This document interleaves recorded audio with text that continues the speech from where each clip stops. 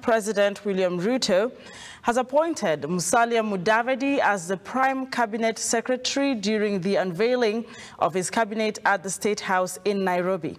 Mudavadi is now the most powerful person in the country after the president and the deputy president. This is in line with Ruto's promises during his campaigns. Here's Shadrach Kareria with the details of this report.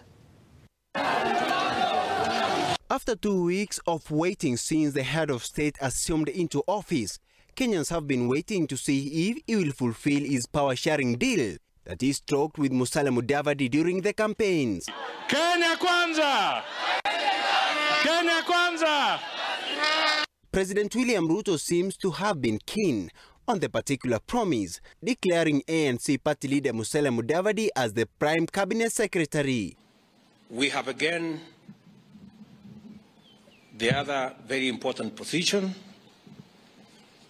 and that is the position of the Prime Cabinet Secretary.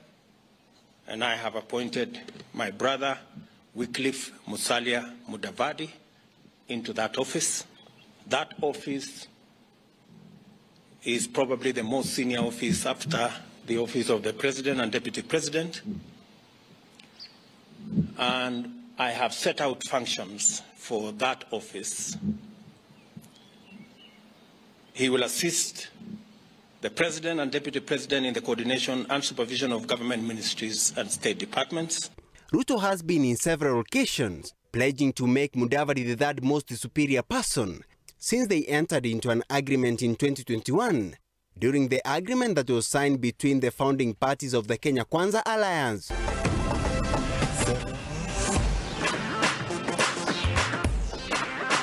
Mudavadi has been tasked with several responsibilities in Ruto's administration. He will oversee the government projects, as well as coordinate the national legislative agenda, as stated by President William Ruto. He will also assist the president and his deputy in liaison with the Interior Ministry. The Prime Cabinet Secretary will also facilitate the interministerial work, where he will also chair and coordinate agendas in ministries, among other duties.